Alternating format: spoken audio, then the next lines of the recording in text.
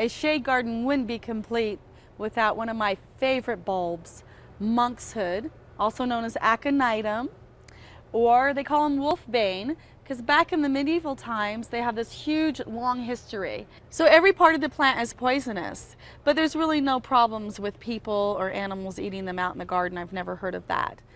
But you plant them, they just look like a little dead mouse. In fact, one of them was sitting on the floor at a garden show and a lady freaked out thinking it was actually a dead mouse, but it's not, it's a bulb.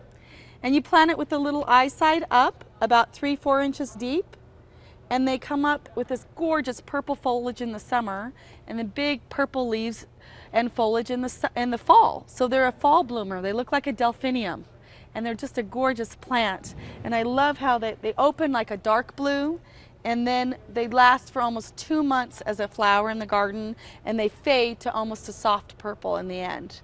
Great cut flower and a great flower in the garden. They multiply really quickly and they can live right in a bog, right in a boggy area where everything else is rotting out. Put some monkshood in there and they will thrive. They're native to northern England where they grow in the moors, so they love lots of moisture. And we grow them in the shade, but they're another plant that I've put in full hot sun in the northwest and they've thrived. They'll grow almost anywhere as long as they're watered well in the summer. Next we'll talk about Simici fugas.